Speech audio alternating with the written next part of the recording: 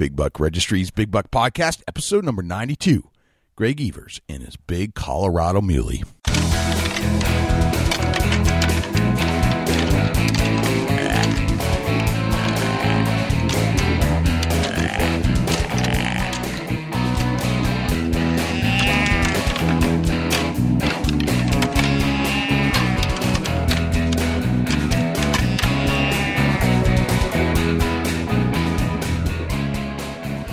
Big Buck Registry is a virtual museum of hunting stories. We preserve a piece of Americana by interviewing and recording hunters about their hunts and experiences from across the country. And who knows, maybe we'll learn a thing or two along the way that'll help us take our hunt to the next level.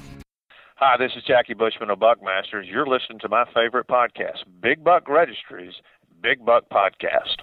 Hi, I'm Lee Lukoski. And I'm Tiffany Lukoski, and you're listening to our favorite hunting podcast on iTunes, The Big Buck Registry, Big Buck Podcast. This is Milo Hansen, and you're listening to the Big Buck Registry, the Big Buck Podcast.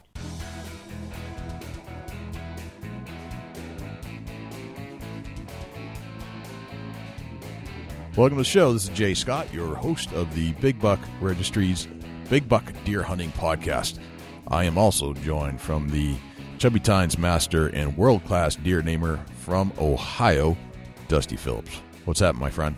Oh, man, just another great show coming up here on the Big Buck Registry Deer Hunting Podcast. Jay, it's phenomenal, man. It's today we're reaching out to a little bit out of our ordinary box. Where are we going today, Dusty? Where are we going today? We're going on a mule deer hunt out in Colorado. Oh, yes. It's been a long time coming. It really has, man. We haven't really touched on this subject yet. It's all been... Right. So, big buck, everywhere, big buck, and a mule deer is absolutely a big buck.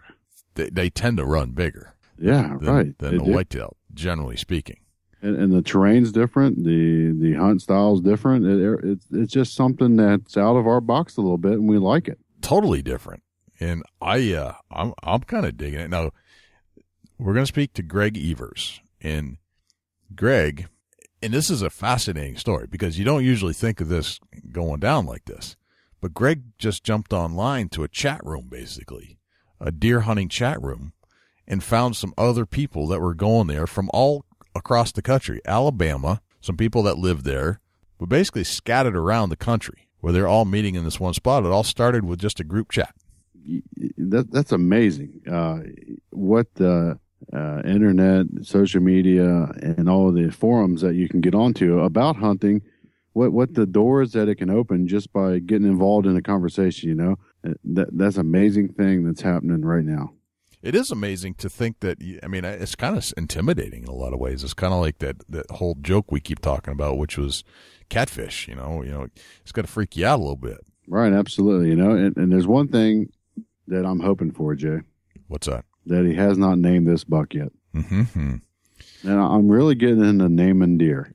I got to say, you're very talented at it. And there's things, when we've asked people in the past, what are you going to name this buck? There's nothing popping into my head, but you've got it going. It's like you're just a natural at this. And the names you come up with, spot on. Every time. It's crazy. It's one of them things where I'm like really enjoying that, naming deer. Absolutely. I like naming a buck. I think it's so cool. I'm honored to be in the presence of a world-class deer namer. Yeah, it's pretty cool. I'm going to take that with pride and honor to be able to do that. It's one of the things I listen to the story and it just pops in my head. It's pretty crazy. You know what else I'm honored by? What is it? I am honored by the people that listen to this show. So if you're listening to this show, William Armstrong, Bill Armstrong, I want to say thank you for your donation. I cannot thank you enough to help us pay the bills around here and support our show. So I just want to reach back out to the people we talked to last week or mentioned last week, Jim Keller, Griff Bate, Chris Hunsberger. Just cannot thank you guys enough for donating to our cause here to help us keep this show coming to you each and every week and offsetting some of the costs that we do incur when we do this radio show. So if you have a buck extra hanging around, $10, $100, whatever you can spare, we could sure use your help if you're a fan of this show. And all you have to do is go to www.bigbuckregistry.com/donate. And as of this week, we also have a pledge page, bigbuckregistry.com/pledge, where you can actually pledge per show. So if you have a buck, and I do not want you to send in money if you don't have it. If you can't afford it, don't do this. But we could certainly use some help getting our show back on air every single week, because there are costs associated with a radio show. So thank you to everybody. Yeah, we really appreciate it. Yes. Well, I would say, Dusty, it's time to go to Colorado. Let's go to Colorado and hear about the mule deer buck. The big wheel buck. The big wheel buck.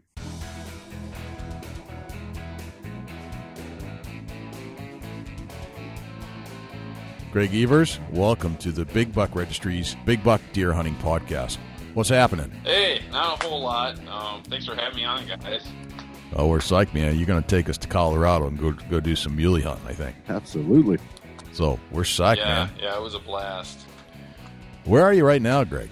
I am in Wisconsin right now. Gotcha. Are you a native? Just hanging out for work. No, I'm a native of Minnesota. I'm in Wisconsin for work at the time. Gotcha. All right, so how did you get from Minnesota to Colorado? What brought you to this particular area?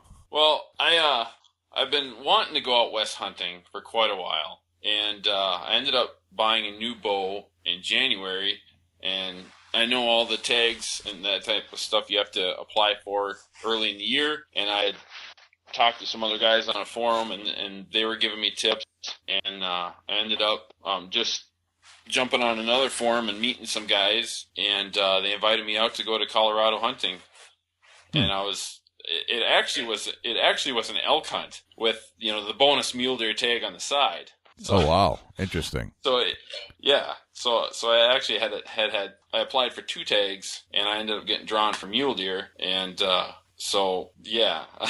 That's neat. So tell us about how you went. So you did this all online, and you joined some forums. Yeah. This is something we haven't heard yet, Dusty.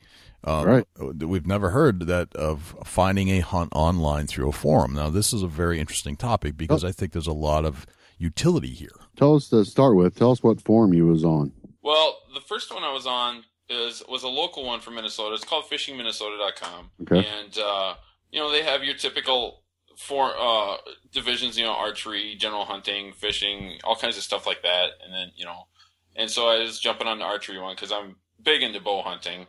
Honestly, I don't even own a rifle. And so I was asking for some tips, and because guys will post what they've done the previous year, and there's some pretty successful guys that go out west that are on that forum, and so I was asking about tips and gear and where to apply and how to apply and like that. And then I ended up jumping on another forum called bowhunting.com.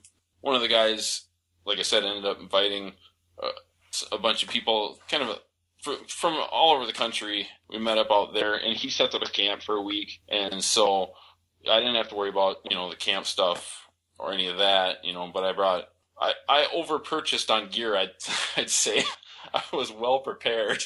That's part of it. You're going somewhere hunting like that. You want to be ready for the hunt. Yeah, I want to kind of hear that story. Yeah, I would. So what time of year was it when you were on the forums? This was in January, because I bought my bow right after Christmas.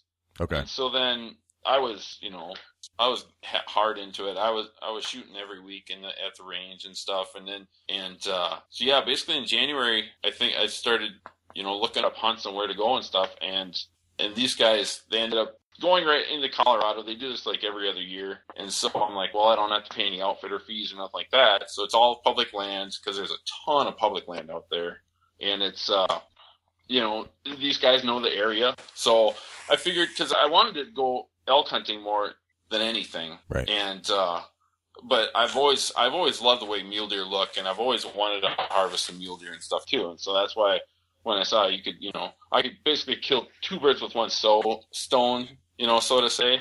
Yep. Or at least, hope to have an encounter. Right. Obviously, nothing's guaranteed. Gotcha. So you started in January. This forum check. Yeah. And so you were planning for a fall hunt that same year. Is that correct? Yes, in September. Okay. And so, because for hunting out west, up in the elevations and stuff, with those steep grades and mountains, I'd actually been to Colorado just for a family vacation, like a year before we had gone through that area. Okay. I had actually gotten altitude sickness. Interesting. So I was kind of concerned about that, because basically, like, when I got sick, or my hands would tingle, and you get real lightheaded, and it's hard to breathe, and you can't sleep at night.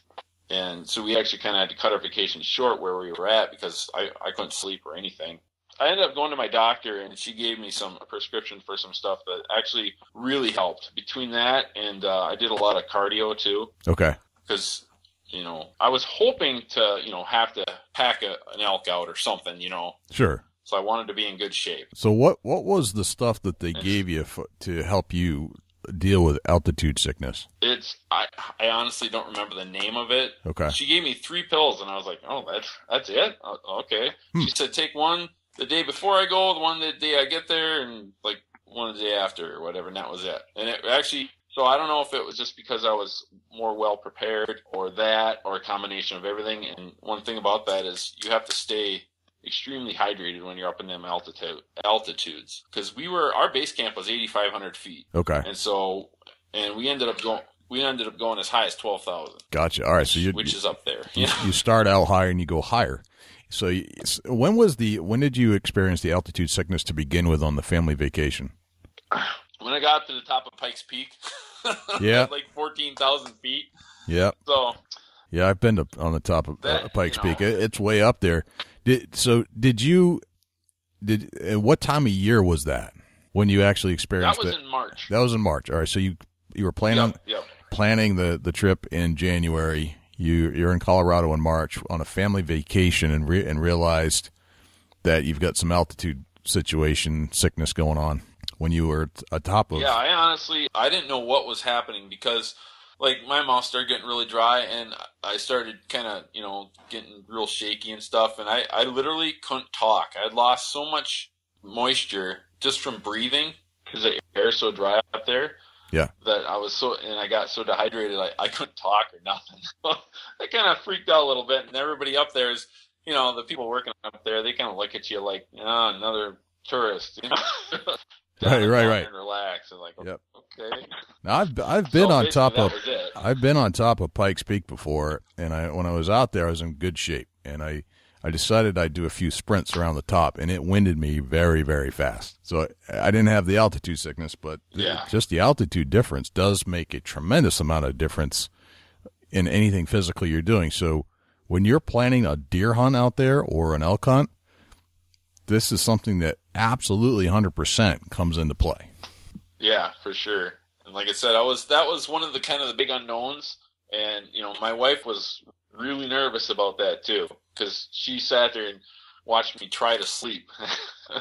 And, that was a long night. So, but like I said, when I got to Colorado in September of last year, I was fine. I had no issues. Cool. So, and the pills helped after the prescription. So these are prescription I think so. pills. So okay, excellent.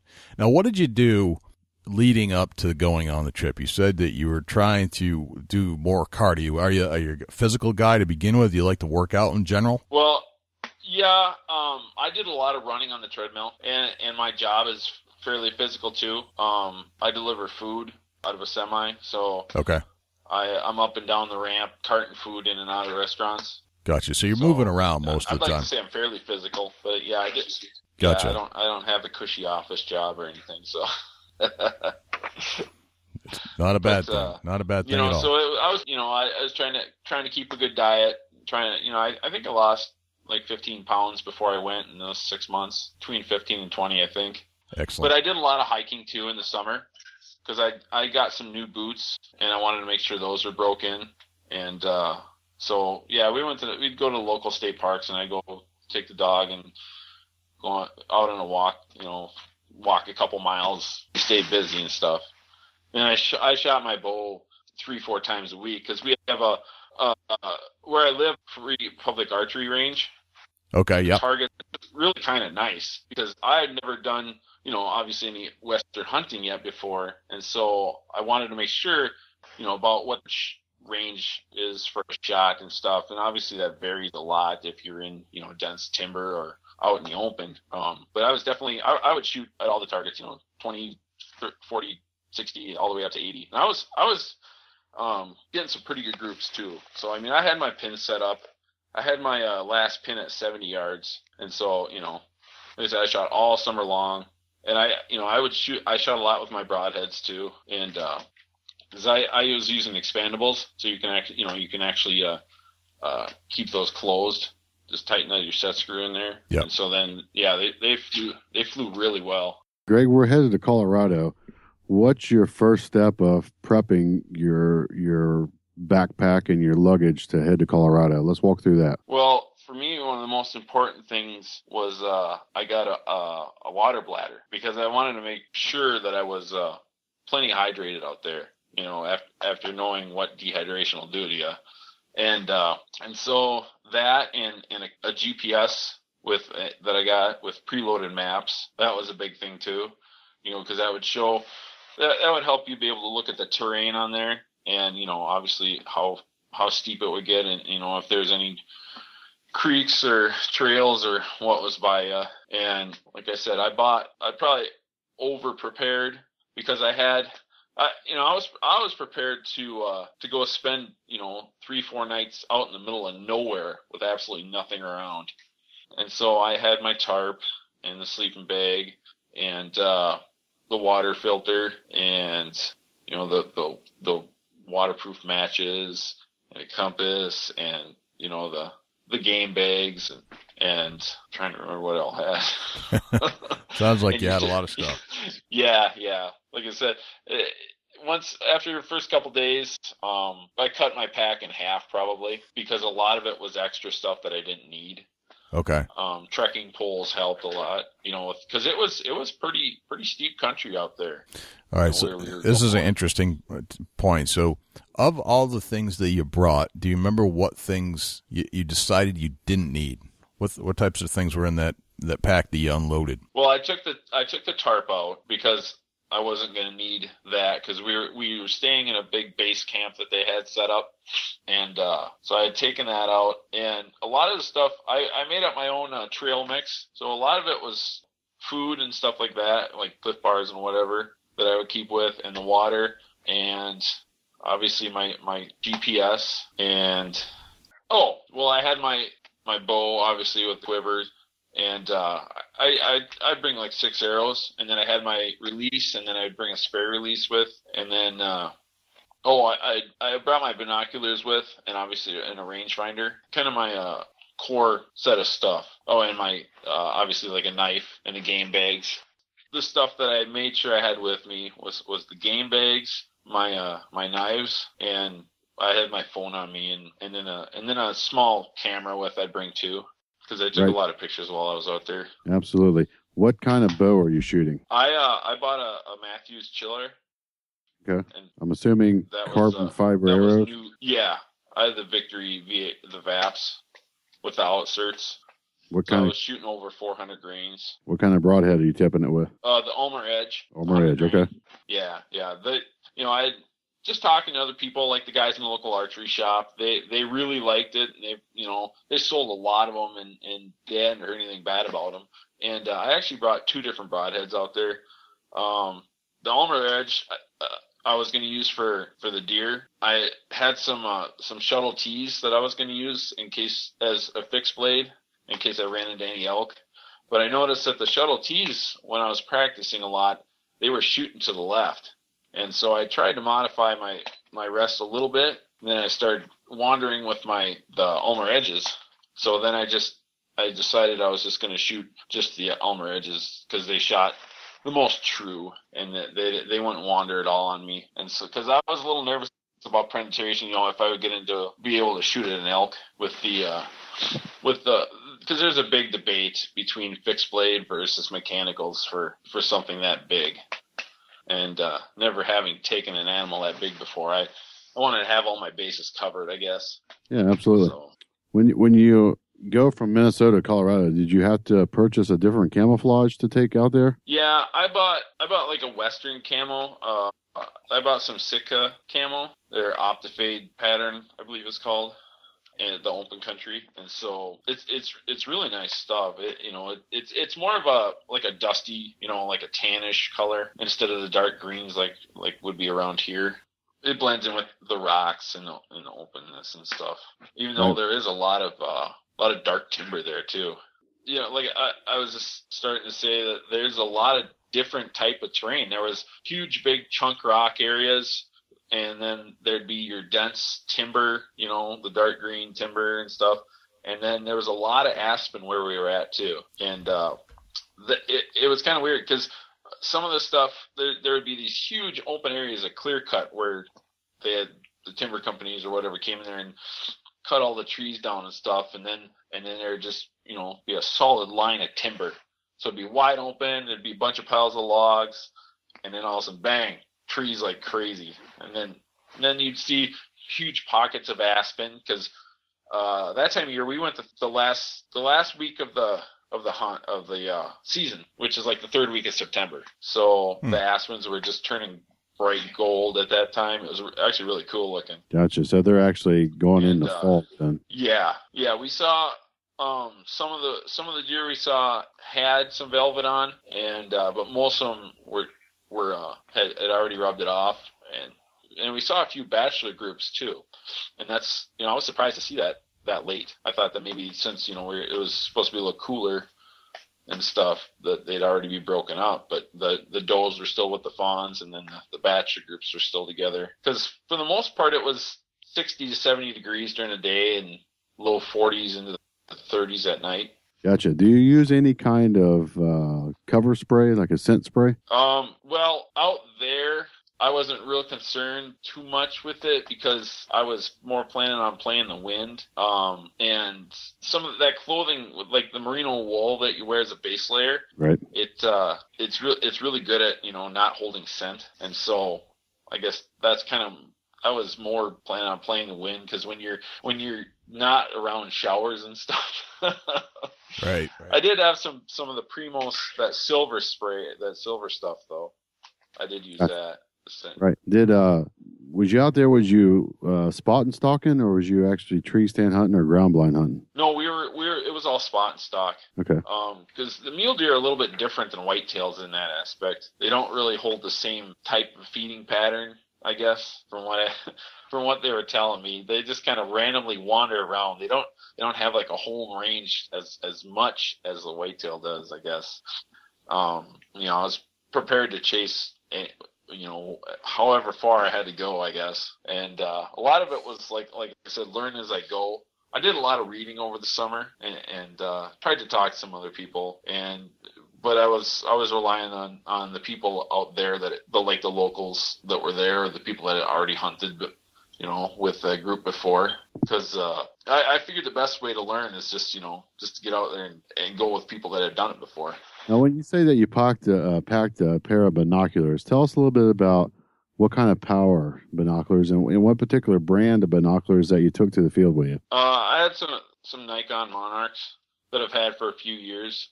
They're the 12 by 42. Was that enough power? And for me, yeah. We weren't glassing mountains like miles away, right? And so that was enough power for where we were hunting. No, I was just saying, that was just enough. The 12 by 42 was enough power to reach out to the areas that you were hunting in. Is there anything? I'm going to kind of cut you off there a little bit. Is there anything, while it's fresh in your mind, that you would change about your setup that you took with you out there? Is there anything that you can give a kind of like a tip on something that you picked up on out there that you would have brought with you that you didn't bring? Not necessarily, because what I brought out there that I ended up using was stuff that I needed, you know. Like I said, I always had my rangefinder with me. I always had my binoculars, and had them on one of the harnesses, and that makes a big difference when they're not bouncing around you all the time. You know, you got them tight to chest and stuff. And one of the other things is make sure you have boots that fit and that are broken in. Yeah, right. Something that's comfortable on your foot. It has been for a while, right? Yeah. Because what I've heard typically is they recommend to put 50 miles on your boots before you take them out hunting. And with as steep as those hills were and stuff, and I have big feet, so I got a pair. I had to get 14s, and so wow, it's hard to. I had to have them shipped in. I had them shipped in from like North Carolina or whatever. They're the only pair that they had in the country at the time. They said, because I got them from Cabela's, and they said that they weren't going to get mine in. I ordered them in January, and they said they weren't going to get them in until August. And I'm like, oh no, a month to put that many miles on? That's a lot of walking in a short period of time. But I ended up finding some in like I think it was May. I found some. They found a pair, and so I had them shipped in. And that's the only bad part about not being able to try on boots where you're at. I found out that they ran a little bit big on me, and with all the side hilling, walking on the steep grades, they would move a little bit. But I just wore a thicker pair of wool socks to try and take the space up. But yeah, a lot of times I would just leave my backpack sometimes. And then, if we were actually going after something that was, relatively close to either camp, because we actually had some deer pop out behind camp one day. Oh, that's convenient. We like that. Yeah, we were shooting at the targets behind camp, and then I looked up on the mountain, and let's say maybe 300 yards away or so, 350. I saw the back end of a mule deer. Now, I couldn't see his head, and I was like, hey, there's a deer up there. I was going to go with one of the locals to go check out a spot where he had shot some big mule deer before, and there's also some wallows up there, so we were going to look for elk and mule deer. And so I was already predisposed doing that. So when I took off, they ended up going up there, and it ended up, that was a 3x4 mule deer that she just she had a shot at it, but she had ranged the bush, but the deer moved. So as they often do. Yeah, so she was waiting for it to come out and stand where that at her predetermined range, so she wouldn't have to mess around rearranging the deer. But it was a little closer, so she just shot over. While I was up walking that ridge area with the other guy, we almost got ran over by a mule deer doe. I'll tell you one thing: when you're in the woods with those things and they get close to you, they're instead of like snorting and throwing a tail up like the whitetails do, these things will hop. If you ever like see them on TV or whatever, when they're going all stiff-legged, that is really loud. when you're in the woods like that, it's just it sounds like someone's taking a baseball bat to a tree. Oh, nice. So, Greg, let's go back to the spot and stock method that you're doing. Are you using vehicles to drive around to find something as you stop, slow down, look, and glass something? If there's something you like, you go and do it. Are you driving around like the day before to go back to a spot? How is this all playing out? Well, we did kind of both types. The area we were in was it's a pretty high traffic area, I guess. It's because there's some mountain roads there, and so we would, but then there's a lot of back roads. So there's your main roads and then your back roads. I would drive around with Will was the guy who put the camp on, and he would take us and show us certain spots. You know what I mean? And so if we, sometimes we'd see deer on the way to the spots to go look, and but like I said, a lot of it was does and a lot of spike or forkhorns. We saw quite a few deer. There's a lot of mule deer around. There was, I think, 5 or 6 other mule deer that were taken at camp. A few does and a couple smaller bucks. The first day, Will shot a really nice, really old mule deer. This thing was super old, but it was real white and gray, ghost faced. I would have been real happy taking that thing too. Sure. But I was elk hunting that day when they were, because they went the first day they went. He went driving and showing a couple of the other guys some spots, and so they had seen a few deer after he shot that one.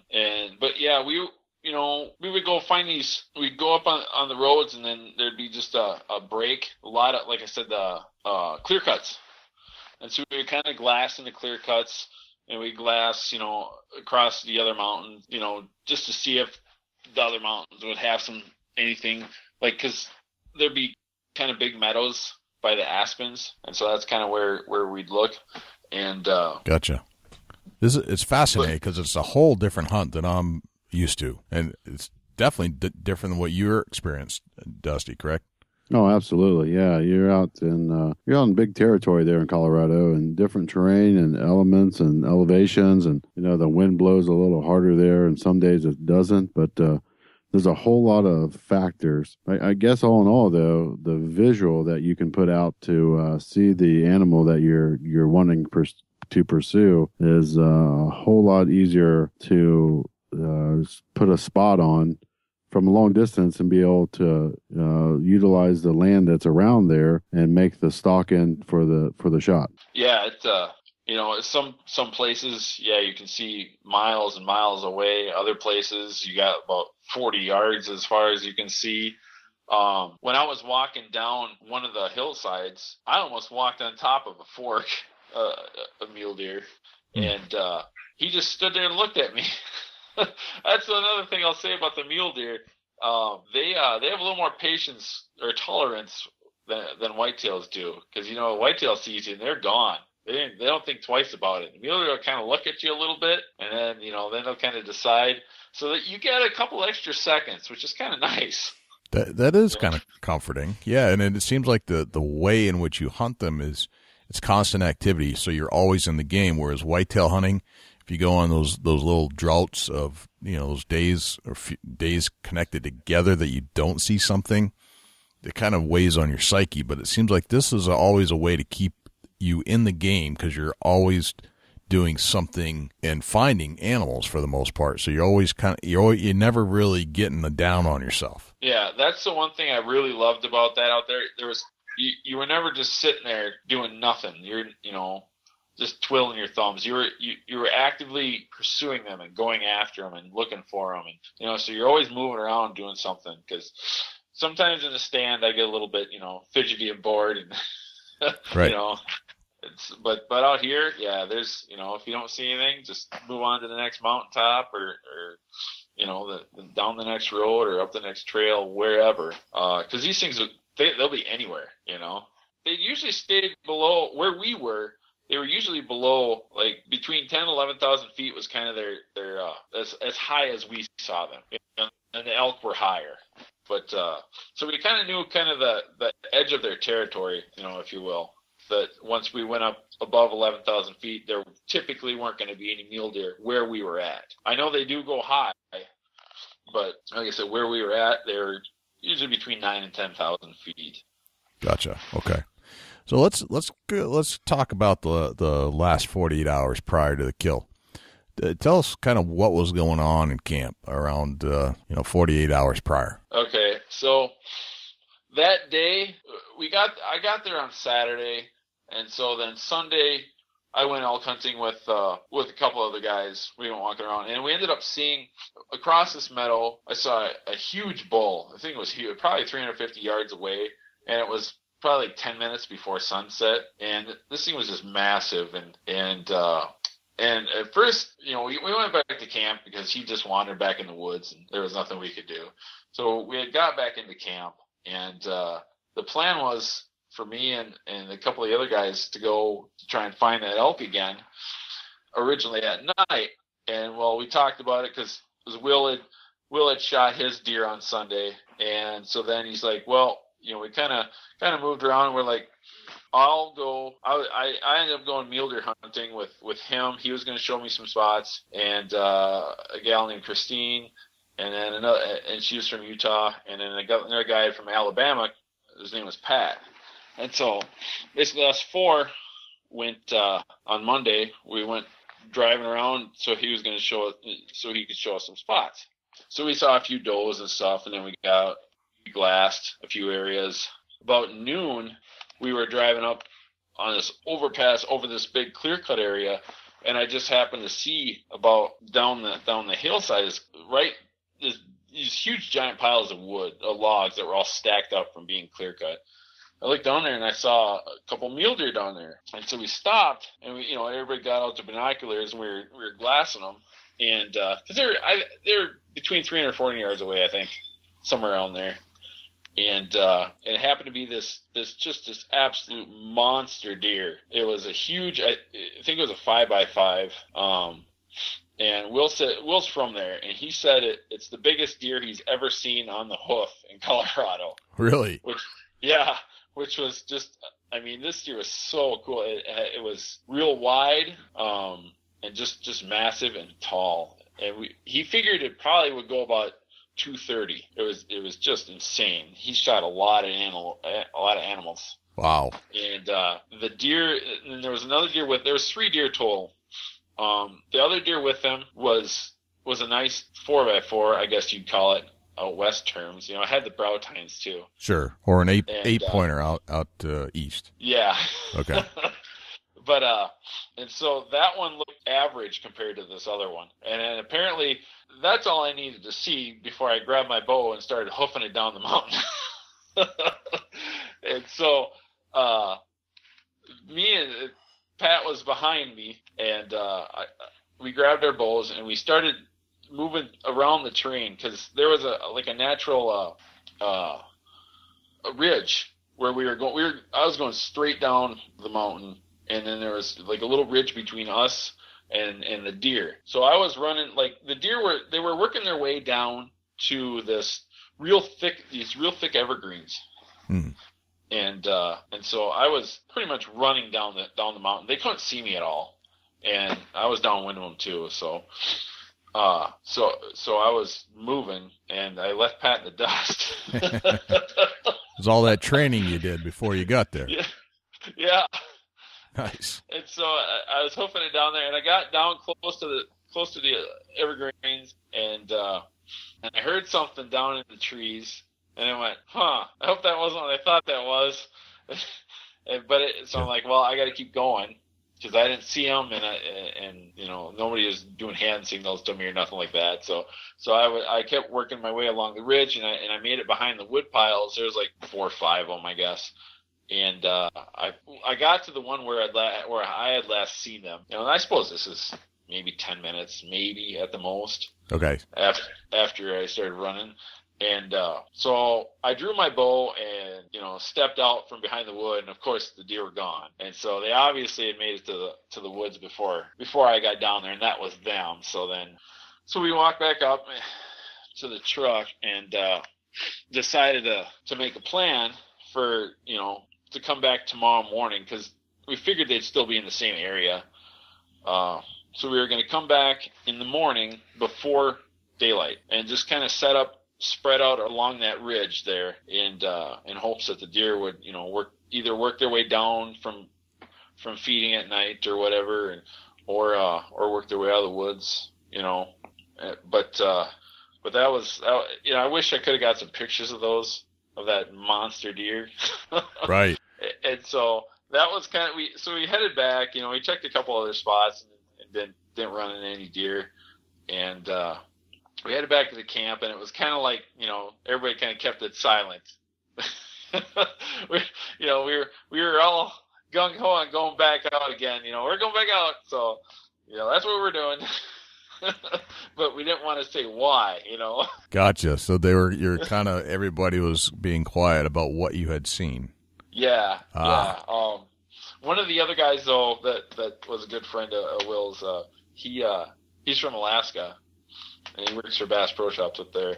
But, he ended up getting informed about this deer, because he had passed up a nice 3x3, because he was looking for something big. And he goes, I at least want a 4x4, so I passed on the smaller ones. Yeah. And so we knew that he knew about it, but he wasn't. He was going to go in a little different area. And so, so we were ready to go, man, in the morning. That was I fun. bet. So How much sleep did you get that night once you realized that what was out there? Well, I don't know. It was tough because, with the whole camp being around, I suppose, at that time there was between 50 and 20 people, but not everybody had mule deer tags. Most of the people just went there for elk hunting. So that was kind of nice too. Oh, interesting. Okay. Yeah. And, so you got your camp dynamic and everybody's, the fires and stuff, it was just a blast being out there in general. Sure. Nice. Oh, where exactly is deer camp, by the way? I don't think we asked you that. Where in Colorado are you? We are in the Holy Cross Wilderness area, I guess. We're just south of Vail. Okay. That's where it is. It's a huge area. Like I said, it's all that public land. There's so much land you can hunt. But that unit is not too far south of Vail. Okay. So you saw this monster the night before and you put a move on it, didn't work out. Right. You sleep on it, if you can call it that, and everybody's pumped up to go the next day. Everybody has mule tags, and pretty much everybody has a place they're going. So Yep. What time did you get up? Oh, probably at least an hour before light. Okay. Probably an hour and a half. So I suppose 4:30 maybe, if I remember right. Because the time changes different out there. They're an hour earlier than us. It says 2 hours earlier than you guys.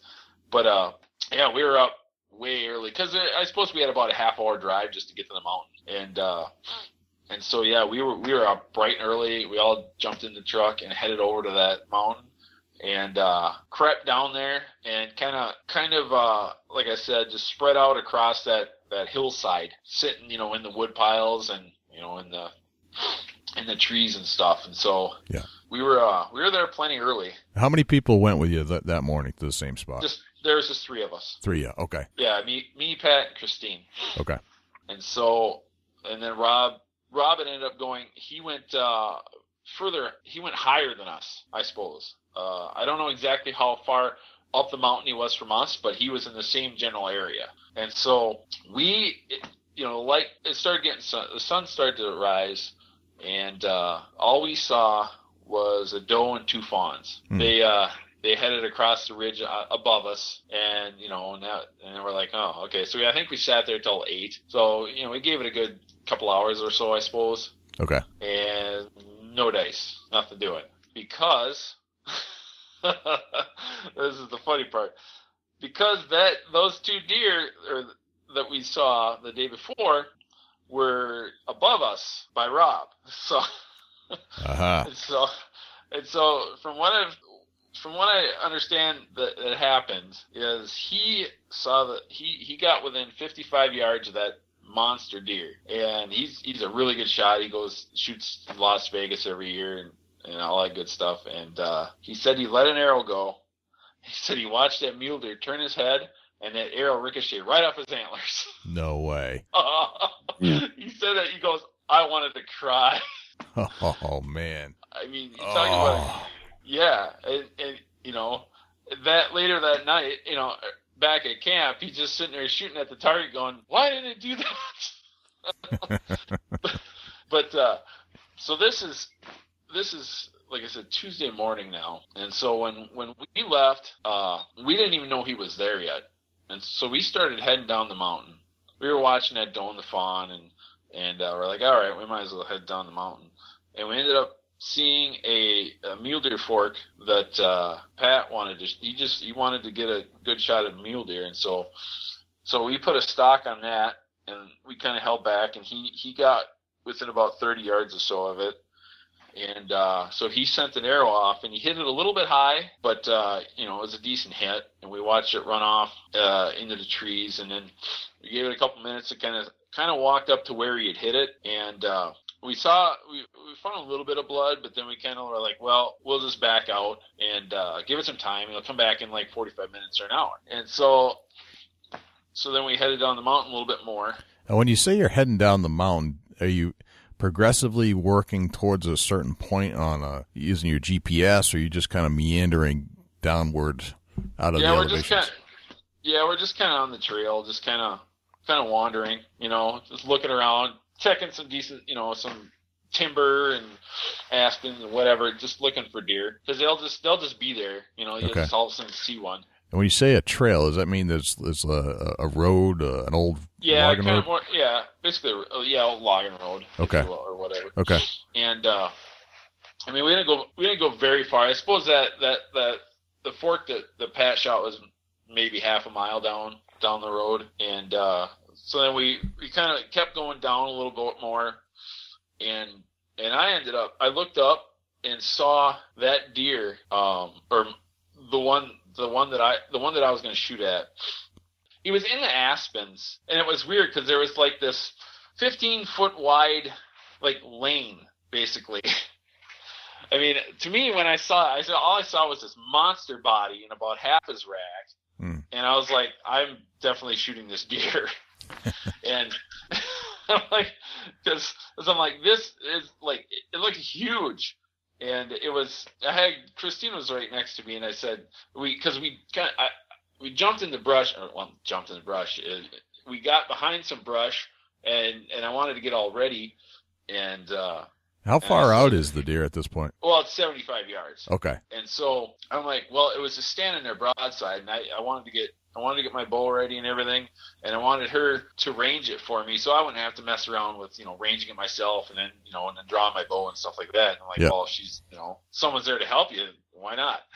And so I'm like, all right. I said, so she got behind me, and I said, all right, what's the yardage? And she said 75, and I went, all right. So, I've never shot an animal that far before, but like I said, I practiced all summer long at 80 yards and stuff, and I knew I had my 70-yard pin, and I put it right on his back, and I let the arrow go, and he kind of hunched up, and he kind of walked, because he was right by the other trees, so he, like, right away he was gone. And I'm like, all right, so he give knew it a couple.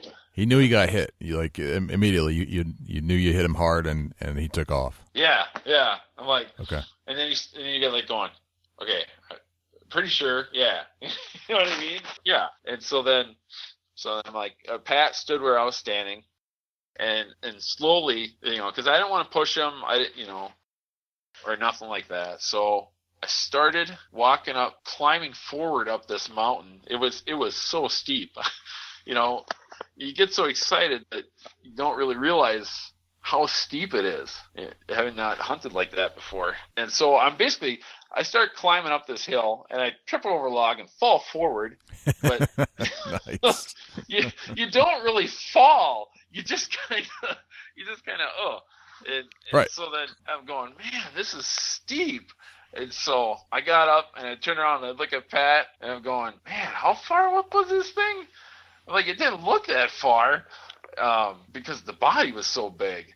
And so I'm getting up to about where he was, because I kept my rangefinder with him, so I would range Pat, and I'm like, all right, this is sorry. So then I look around a little bit, and I found my arrow. So I had a complete pass-through. I'm like, oh, that's pretty cool. Nice. And so the arrow looked good, and I looked around a little bit, and just blood everywhere. I mean, the thing was just shooting blood.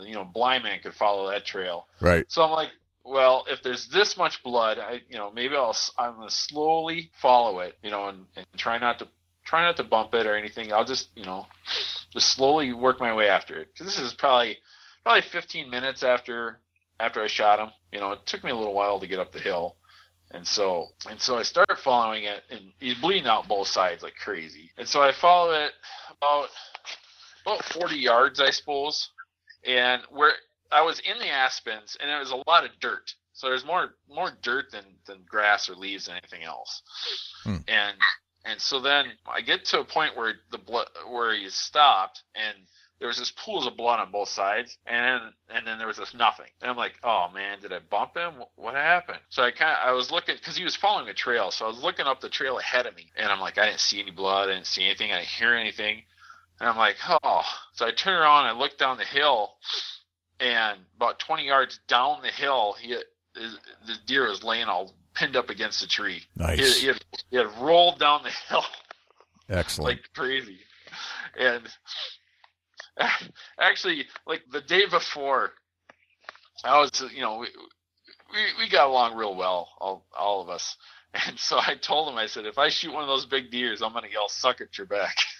You got, the old, the Will Ferrell Jeopardy gag on Saturday Night Live. Yeah. So, I don't know why that came into mind. I just, we were just goofing around. And so I look down, I see this deer, and like I said, I didn't honestly understand how big this deer was.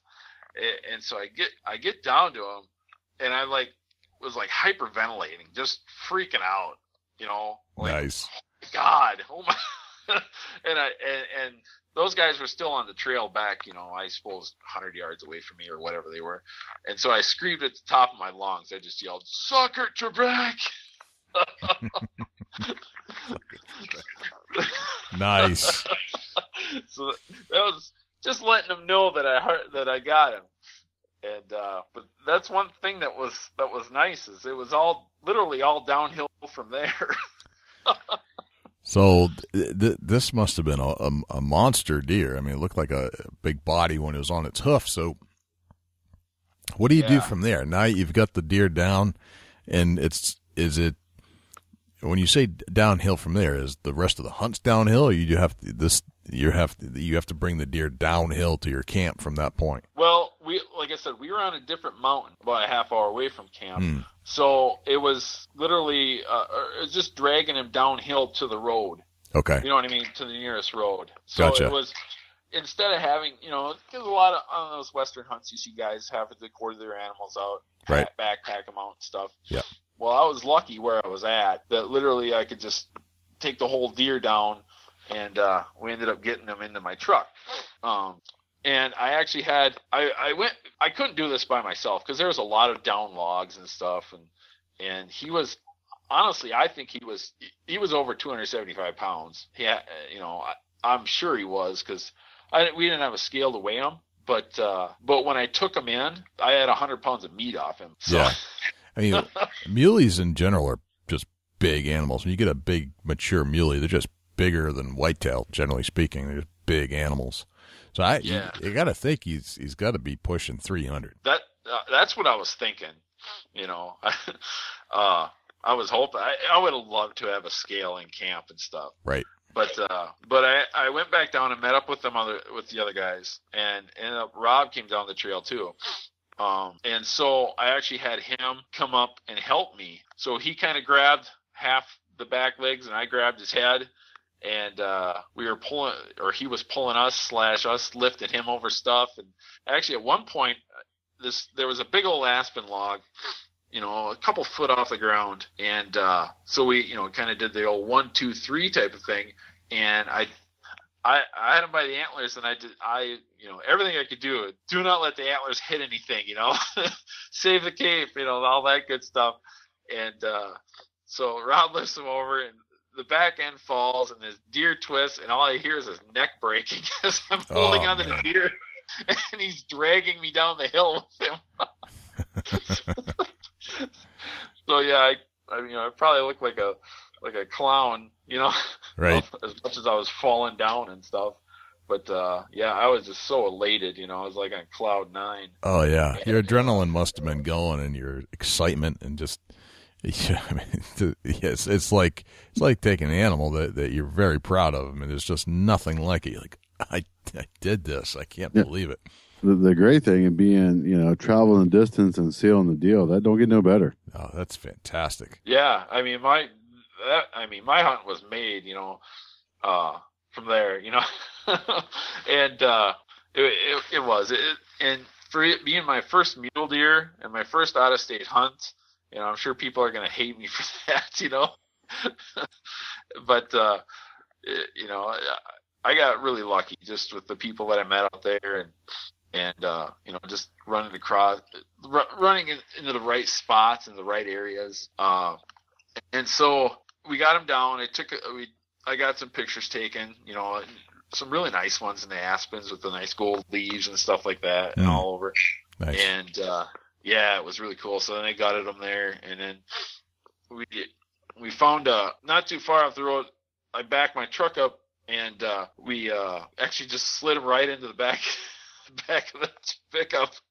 I didn't even have to lift him up because there was a big berm, oh, where beautiful. it dropped down into the road. Yeah, and after that, we went and tracked down Pat's deer, that was right by the road too. For some reason, it went probably 300-400 yards, I think. And so then, yeah, I just lifted him in there too. So we got 2 mule deer in the back of my pickup. That's a good day, man. That's a good day. So you said you're pickup trucks. You ended up driving there as opposed to flying out. Sounds like. Yeah. I made the drive out there because with all the stuff I had and wanting to bring, hoping to bring meat back. I don't know how expensive it is to fly meat back, but I don't think it'd be cheap.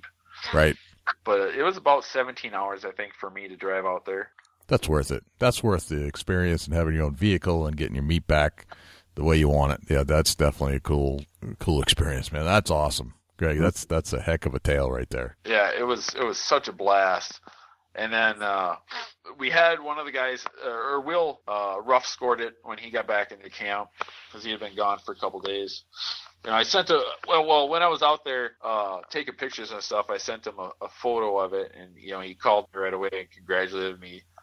And he goes, "That's a deer of a lifetime," and it was.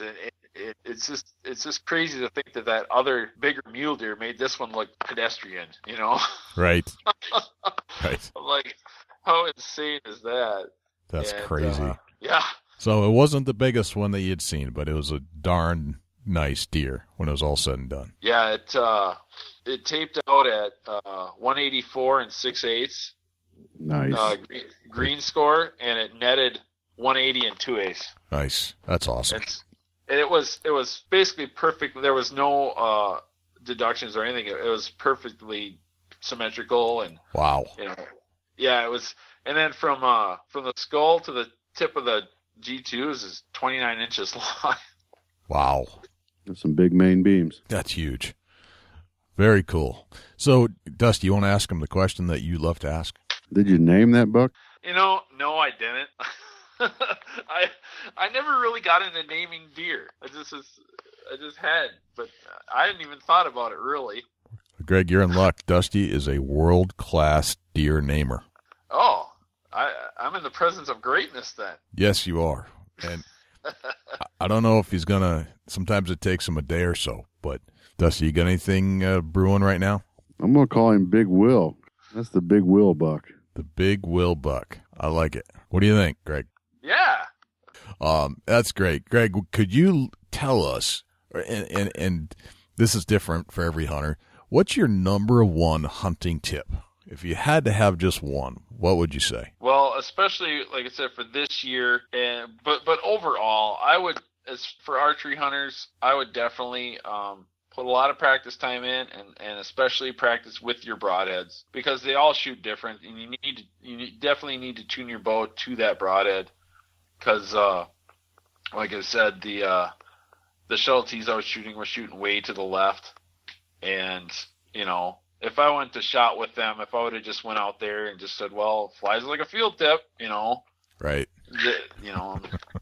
I'm missing the deer type of thing. So gotcha. Yeah, at 75 yards, that's you don't want to have any degree of error at all. No. Yeah. No. And I was just that. It's just crazy to think is that far away, especially when I got up there and ranged back toward Pat. I was like, yeah, this is a definite serious poke. But like I said, putting in the practice time, knowing what your equipment can do, that really helps. It's a necessity, because obviously the rifle guys will spend a lot of time at the range shooting different yardages and stuff, and it's the same for bow hunters. Right. Well, Greg, that's fantastic, and I can't thank you enough for sharing that story. It was intriguing. It was something we haven't heard before, and I was on the edge of my seat the whole time just trying to visualize what was going on, and you did a great job telling that story, and I appreciate that. Oh, thanks. Yeah, it's really beautiful country out there, and I can't wait to go back this year too. Okay. So, and actually this year I'm taking the whole family with, so they can hang out in the hotel, or not in the hotel, but I can't. There's a lot of stuff to do out there, and that's cool. I was just going to ask you, and you answered the question: are you going back next year? And that's a definite. So, very nice. Dusty, get any last questions for Greg? I don't, Greg. You told a great story, and man, what excitement to hear the story about Big Will. Well, thanks a lot. Yeah. It's fun talking to you guys. It was a blast on the hunt, and hopefully many more to come, Absolutely. I'm sure. And thanks for joining us on the Big Buck Podcast. No problem.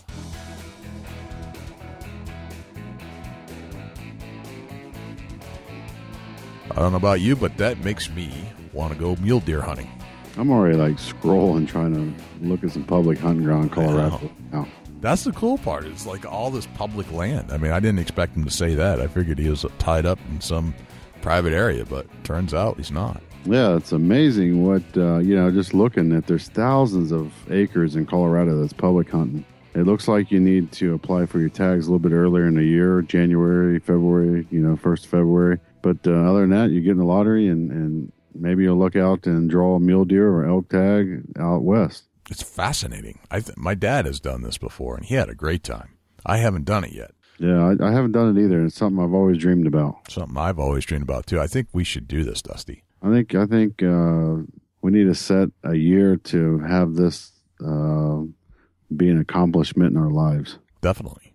And if they're, if we jump on a chat room, start chatting it up, or if we've got some listeners out there that have done this, we'd love to hear from you. And a great place to reach out to us, 724-613-2825, or shoot us an email, j.or.dusty@bigbuckregistry.com. You can just tell us that, yeah, I've done these private hunts out there, or these public hunts, not private hunts, these public land hunts for muleys out in Colorado.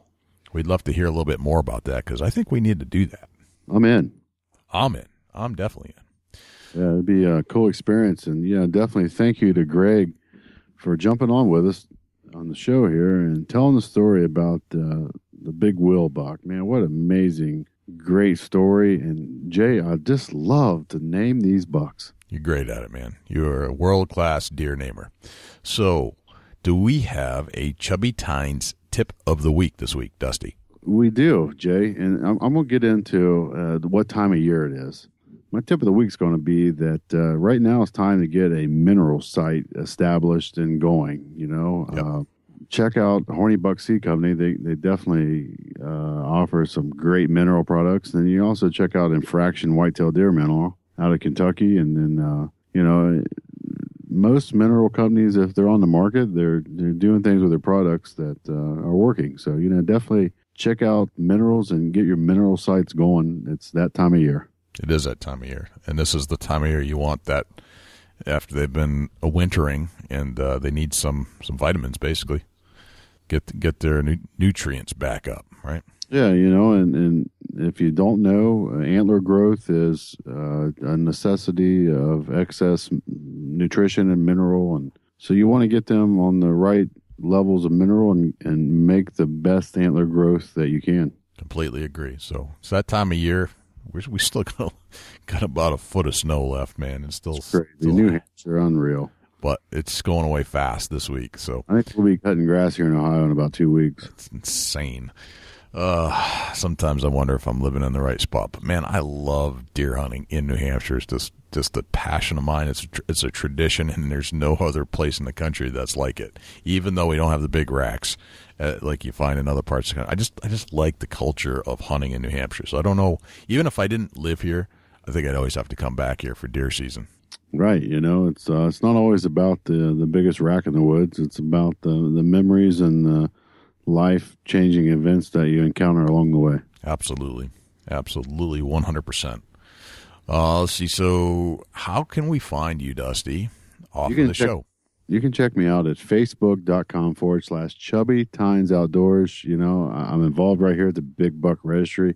You can shoot me an email at bigbuckregistry.com/Dusty. Jay, how can the folks reach out to you when you're not on the air at the Big Buck Registry? When I'm not at Big Buck Podcast Studios, I would say, first and foremost, we'd like to invite you to come and join us on iTunes, and I'd really like to hear from you about what you think about this show. One of the things that we haven't gotten in a while is a whole bunch of reviews. So if you are an avid listener of this show and you are on iTunes, please, please, please leave a review about this show so we can get a bearing on how we've been doing lately. And if you have a big buck that you'd like to share with us, the best place to go is bigbuckregistry.com/mybuck. You can always email me, jay@bigbuckregistry.com. Give us a call, 724-613-2825. And if you have an extra buck to support the Big Buck Deer Hunting Podcast, and you can spare $1 or $50 or $100 or however much money you want to spare, we could certainly use some help. And you can visit us in two spots, bigbuckregistry.com/donate, which you'll see a big green button, and that'll lead to a PayPal page, and you can donate any denomination that you want. Or if you'd like to pledge per show, we have a pledge page set up now, and that's at bigbuckregistry.com/pledge. Otherwise, check us out on Facebook, facebook.com/bigbuckregistry. Twitter is twitter.com/bigbuckregistry. We're now on Instagram, which is bigbuckregistry.com/Instagram. And you can also find us on Overcast, the Prepper Network, and stay tuned, April 1st, something big, something huge. I cannot wait to let everybody know what we got going on for April 1st. It's going to be a great thing. I really want to tell people right now, but I can't. April 1st. It's not an April Fool's joke. This is going to be fun. It's going to be huge. And if you're a outdoor podcast content listener and consumer, this is off the charts. It is off the charts, and that's a fact, Jack. Fact, Jack. So, dude, I think that's a wrap. Yeah, great show, Jay, and what a phenomenal story about the big wheel buck, Colorado mule deer. Man, I just cannot wait till the following week to see what comes your way here at the Big Buck Registry Deer Hunting Podcast. I'm Dusty Phillips. And I'm Jay Scott. This is the Big Buck Registry's Big Buck Deer Hunting Podcast. We'll see you next week. Can't wait.